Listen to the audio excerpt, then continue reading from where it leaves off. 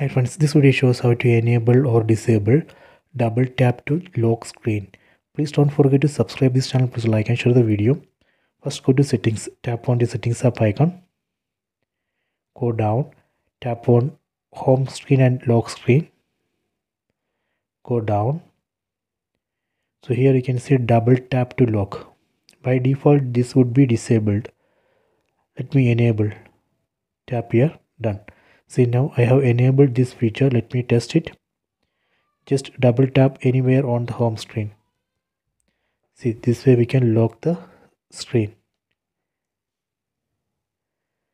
So if you want to disable this feature, again go to settings, go to home screen and lock screen. You can just tap here and disable. Now let me test it. See, now it's not working. So this way we can enable or disable double tap to lock screen.